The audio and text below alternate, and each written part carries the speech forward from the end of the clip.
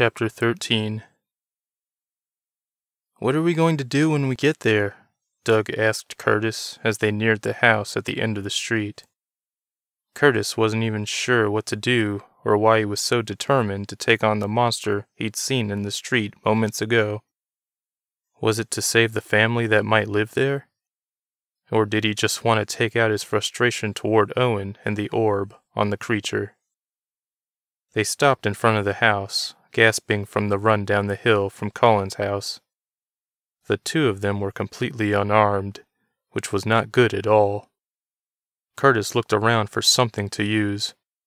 There was a "for sale" sign in the front yard. He grabbed it and broke it in half, handing a piece to Doug. "Are you serious?"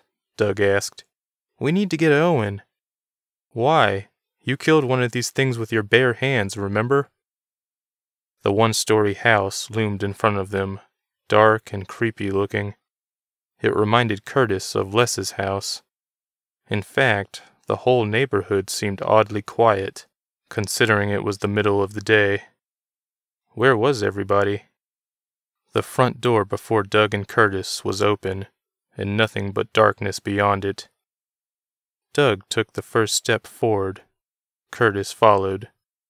The smell that hit their nostrils was horrible and familiar. It was blood.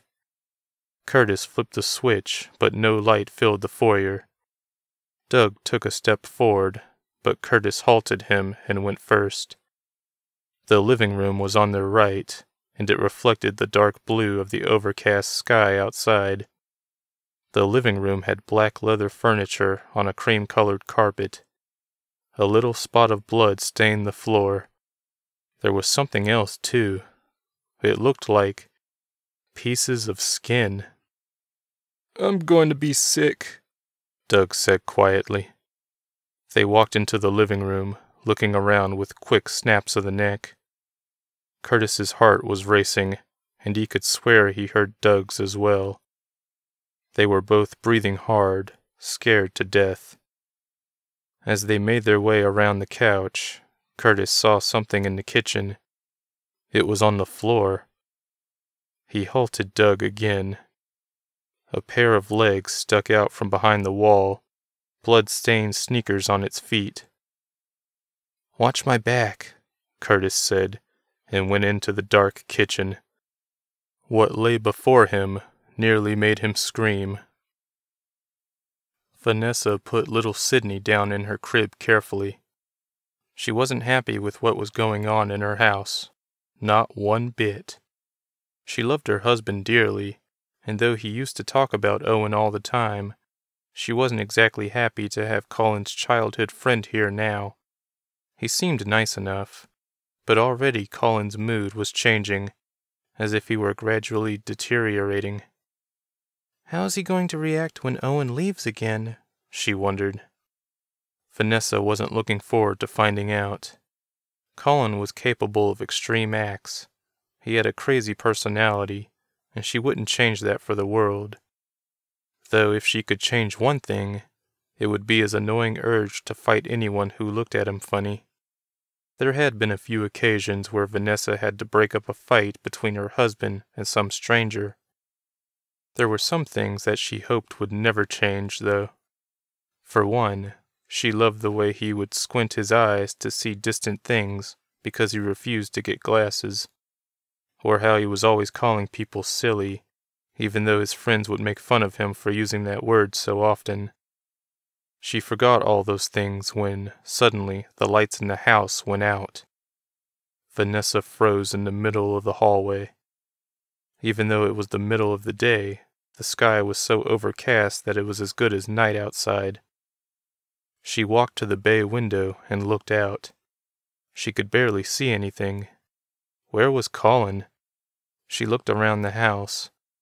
No one was here except for Owen, who was still sitting at the dining table, his eyes staring blankly ahead, and his hands in his backpack. Something inside the bag was glowing white. Vanessa took a step forward to see what was going on when the doorknob on the front door started to turn. She looked out the peephole to see who was there, but could only see a large dark figure staring back. Nervously, Vanessa locked the door. There was a loud screech from the other side, and whoever was there vanished in an instant. Vanessa jumped away from the door and backed into someone. She screamed and spun around, throwing wild punches. "Hey, hey!" Cullen screamed, grabbing her arms. Vanessa hugged him, gasping from fear. "Someone's at the door," she said, against his chest. "I know," he whispered, pulling her back into the hall. "I saw them when I was in the garage." A noise came from the kitchen. It was the door that led to the garage. "Oh, crap," Cullen said. "I didn't lock the door." They leaned against the wall and peered into the kitchen. Vanessa nearly screamed when she saw what was in there. 2 large, bald, long-limbed creatures with tar-black skin were walking around on all fours. One of them approached Owen and sniffed his face. Vanessa's heart was racing, and she could feel Cullen's doing the same. The other creature sniffed Owen too. Then they both looked down into the glowing backpack. Cullen pulled Vanessa away from the kitchen as quietly as he could.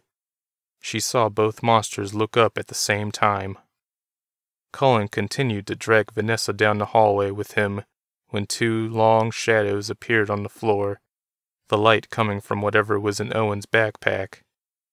Just then, the Matthewses backed into the first open bedroom they came to. Cullen was about to close the door, but he heard a noise just outside the room. It sounded like someone running down the hall. The sound put Vanessa's nerves on edge. "Come out, punks," said a young male voice.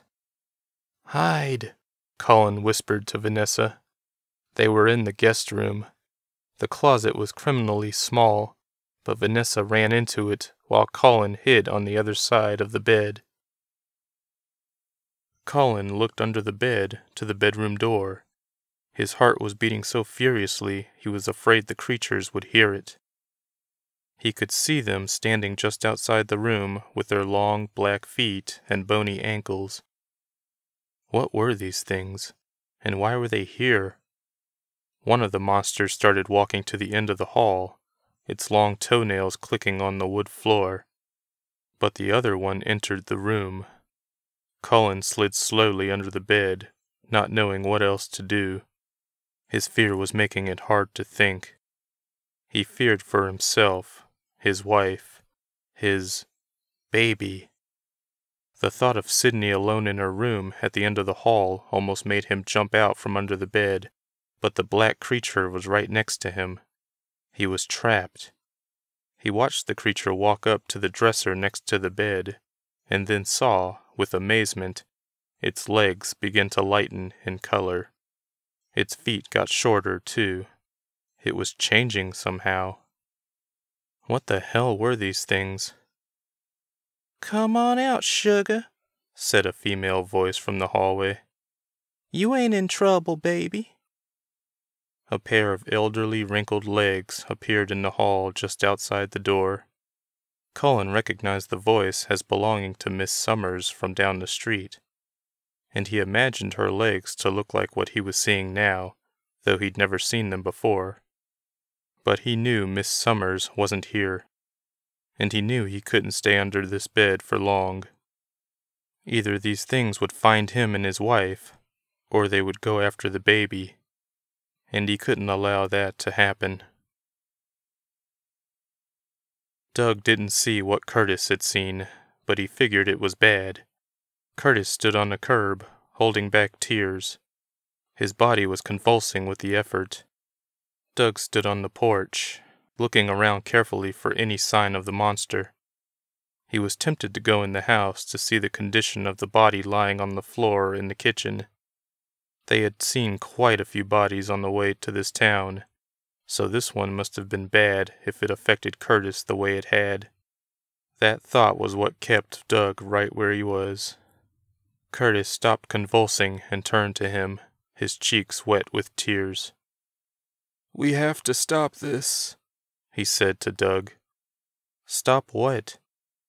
All of this. We have to give those things what they want. Curtis pointed out to Silver, who was but a massive dark figure in the distance. What did you see in there? Doug asked, nodding to the house behind him. The kid we saw in the street. The real one. He was all messed up. These monsters, they're not just drinking blood anymore, I don't think. They are mutilating. Curtis suddenly threw up in the street. Doug looked away, afraid he would throw up too.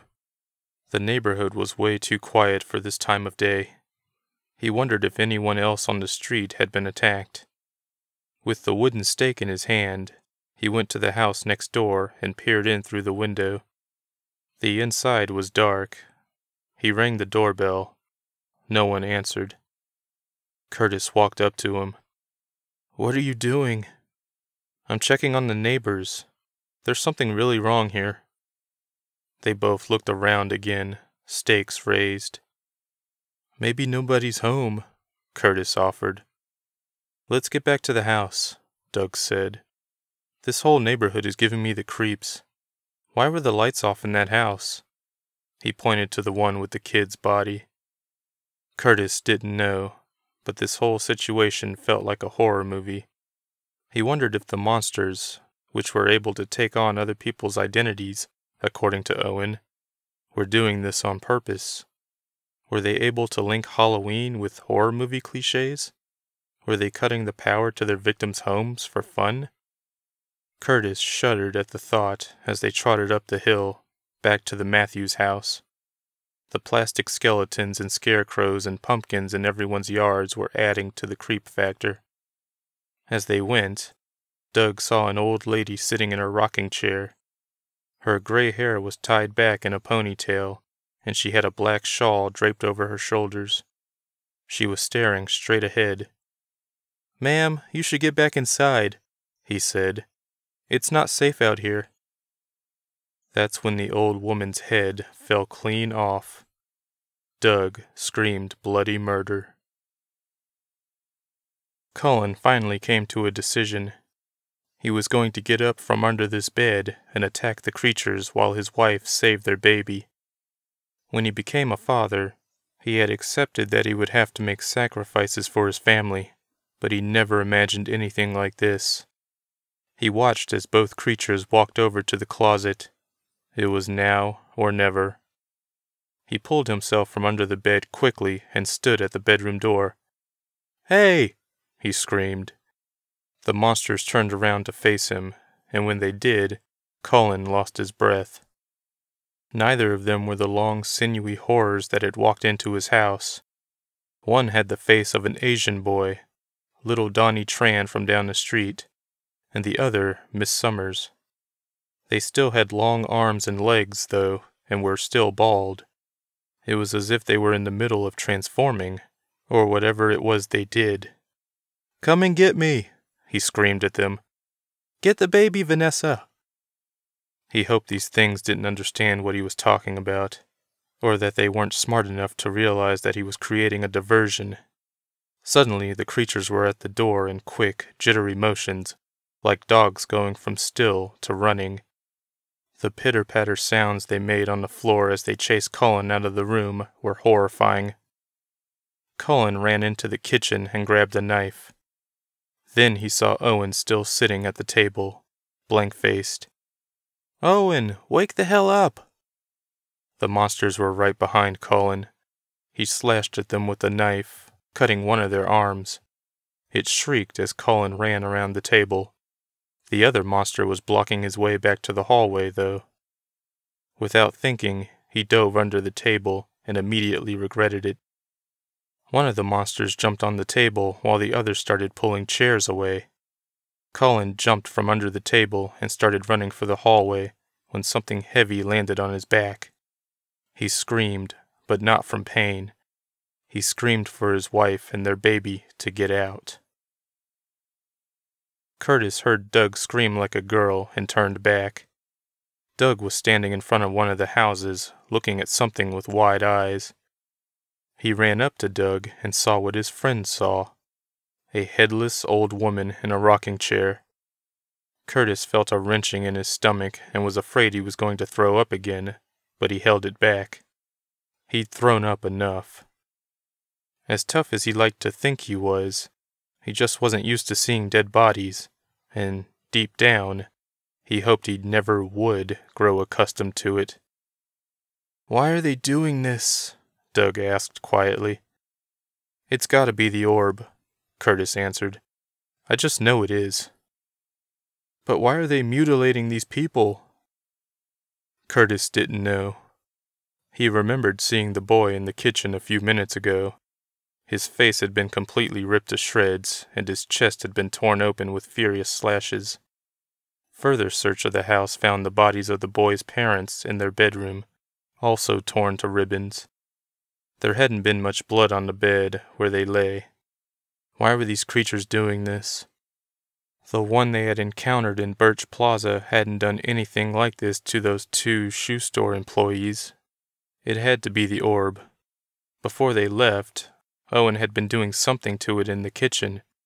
Whatever he was doing, it had been affecting the bloodsuckers somehow, driving them crazy, maybe. Curtis thought of high-frequency sounds and how they affected dogs. Maybe the orb was sending out some kind of unbearable noise that only the monsters could hear, and they were lashing out at whomever they came across. "Dude, we have to get back to the house," Curtis said. "The baby." He said no more, and they were off, up the hill. Cullen was being dragged down the hall by one of the creatures. The other followed them. It was the one disguised as Miss Summers. Her old wrinkled face smiled down on him. "Vanessa, run!" Cullen screamed, hoping that his wife had taken their baby and escaped. Since he was being dragged backward down the hall, he had to crane his neck to see behind him. Sydney's bedroom door was still closed. Was Vanessa in there now, or was she still hiding in the closet? Miss Summers walked ahead and stood at Sydney's door. "Get the baby, Vanessa," she teased in her old lady voice. The things started to make a noise, and Cullen guessed it was laughter. They had understood what he was doing, and they were going to make him pay for trying to fool them. Cullen knew it in his heart.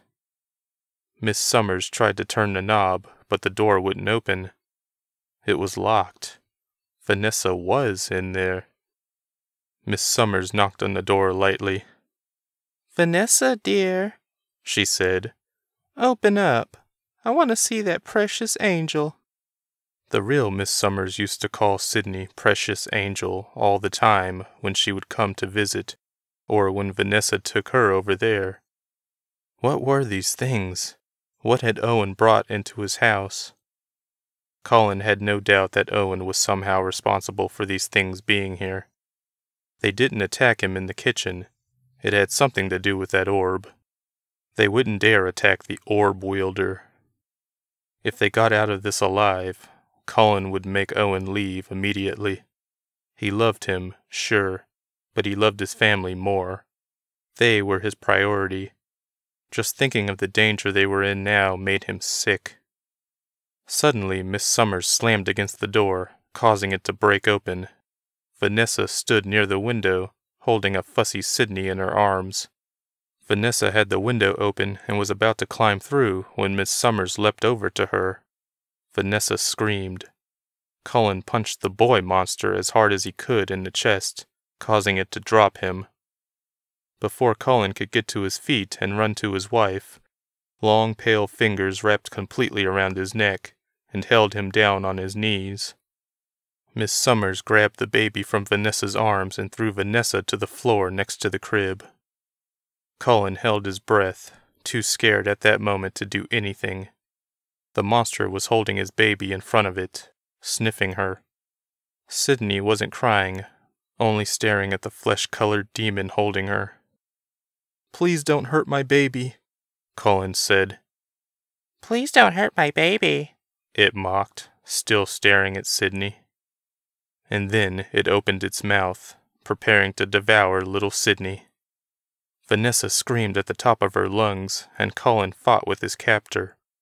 Vanessa got to her feet and was about to charge the monster holding her baby, but something green and ropey shot through the window and wrapped around the creature's open mouth. There was a hard yank, and the demon was pulled back to the window. Vanessa ran forward and retrieved her baby. Colin kicked the boy monster's feet from under it. After it fell to the floor, he started pounding its face in. "Run!" said a familiar voice from outside the window. Colin saw Curtis holding Miss Summers at the window with a garden hose. The creature was snarling and gagging, trying to pry the hose from its open mouth, but Curtis was holding it tight. Colin grabbed Vanessa and they ran from the room just as Doug was running in with something in his hand. There were a few shrieks from the monsters, then large, wet popping sounds. Colin was reminded of water balloons bursting. Then silence.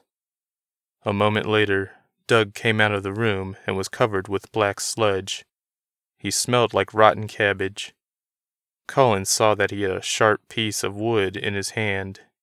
It too was covered in the sludge. "What happened?" Vanessa asked Doug. "I killed them. It's okay." "The hell it is," said a voice from the front door. Everyone turned and saw Curtis standing there, and he looked mad. His arms were wet, but not covered in sludge. "How come I got covered in this stuff again, and you got nothing?" Doug asked. "I did," said Curtis. "I washed my arms off outside." Curtis immediately walked into the kitchen. The others followed. When they got there, they saw him carefully taking Owen's backpack from his lap. "I'm going to fix this, all of this," Curtis said, then left the house. "What are you going to do?" Doug asked. Curtis turned in the yard and faced the others standing in the doorway. "I'm going to do what should have been done a long time ago." He looked at Colin and Vanessa. "I'm so sorry about what has happened here. Can I borrow your truck?" Colin nodded, gave Curtis the keys, and placed his arm around Vanessa. The baby was surprisingly calm now. Curtis ran over to the truck parked in the driveway. Doug pushed gently past the Matthewses. "Wait up, I'm coming with." Before Doug could finish his sentence, Curtis was speeding down the street and out of sight. Owen jerked awake and immediately noticed what was missing. He looked around the dark kitchen and saw some of the chairs lying on the floor. He then saw Colin and Vanessa standing at the front door, looking out. He stood and nearly fell back to his seat. How long had he been sitting here? He stood again and waited to make sure he wouldn't fall, then walked over to the Matthewses. "What's going on? Why is it so dark?" he asked Colin. Colin looked at him and said nothing. The look on his face was hard, though. Owen looked outside and saw Doug standing in the yard, staring at something in the distance. When Doug turned around, Owen gasped. He was covered in a familiar black sludge. "No, they can't be here. They can't." Doug walked back to the house and looked at Owen. The Matthewses parted to let him in. "They came and attacked your friends," Doug said, indicating the Matthewses. "Curtis and I killed them." When Owen found his voice, he said, "Where are they?" "Sydney's room." Owen ran down the hall and into the baby's room. There was a large reeking puddle in the middle of the room and another by the window. Owen nearly collapsed. He'd brought those things here by activating the orb somehow. He just knew it. The orb. He ran back to the foyer. "Where is it?" He knew Doug was fully aware of what he was referring to. "He took it. He's returning it to them." "No!" "Enough, Owen!" Colin screamed, startling Sydney. Vanessa took her to the kitchen. "This is enough. My family almost died tonight. I don't want you in my house anymore. If giving these aliens that orb will end this, then let it be done. I'm tired of this." They want to destroy the planet with it, Owen said hopelessly, remembering what the voice had told him. They're already trying to do that, Colin said. What do you think those scepters are for? They're bombs or something. Your friend did the smartest thing by taking the orb to them. Trust your friend, Owen. Owen was out the door before Colin could think to say anything else. Curtis spun the truck in the opposite direction, preparing to flee if he had to. Then he got out and started walking in the direction of the giant that made the earth shake. Silver was right down the street, a few yards away. Curtis roughly grabbed the backpack and strolled along the street with the orb in his hand. If this went badly, he planned to hop in the truck and just drive. Not back to the Matthews house, though. He didn't want to put that poor family in any more danger. He would drive until Silver caught up with him and killed him. He held the orb higher over his head.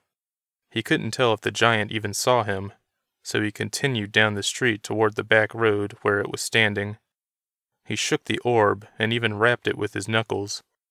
It was vibrating, probably from whatever Owen had been doing with it, but the glow it had been emitting earlier was nearly gone. Suddenly, Silver took a step forward. It was coming toward Curtis.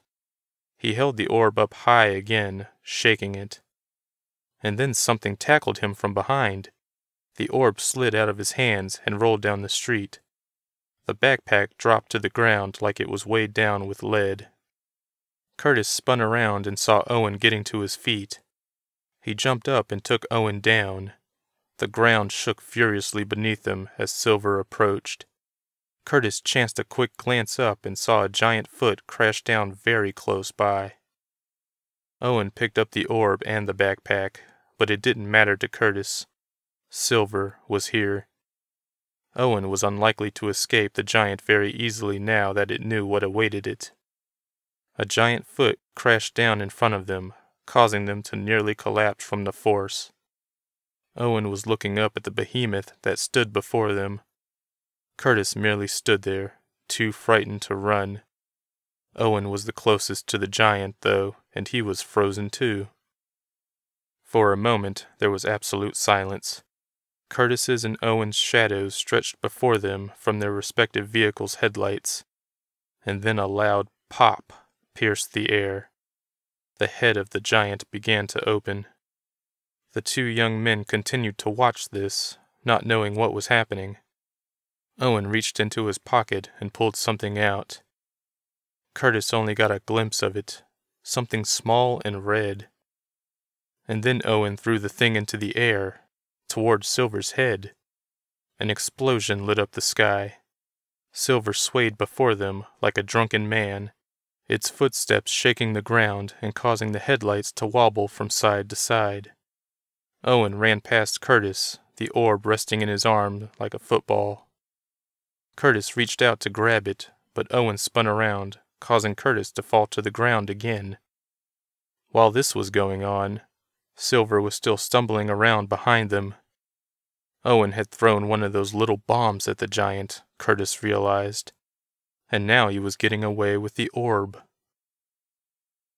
Owen grabbed the backpack Curtis had dropped on the road, jumped behind the wheel of the little silver car, and sped around Curtis, heading for Silver's dancing frame. Since the road was very narrow, the giant's feet were taking up the whole space Owen needed to get by. He had to time it just right. Silver's left foot went up, and Owen floored the gas pedal. He felt the bottom of Silver's foot scrape the roof of the car as it came back down. The ground shook again. Owen nearly lost control of the steering wheel, but managed to keep the car on the road. He drove carefully through the strategically placed scepters in the ground, and was gone from that place. Looking into the rearview mirror, he could see Curtis still standing in front of Colin's truck. Why wasn't he driving back to the safety of the house? Why couldn't he understand that Owen was right, and that giving the orb to the invaders would be a mistake? Why couldn't he just trust that Owen knew what he was doing? Owen knew in his heart that he had done the right thing by taking the orb back. He was going to figure everything out. The voice had told him so. All he had to do was get home. The answers were at home. He looked over to Dee, and wasn't surprised to see the robot looking back at him. "We'll put a stop to this, right?" Owen asked. Dee gave a curt nod.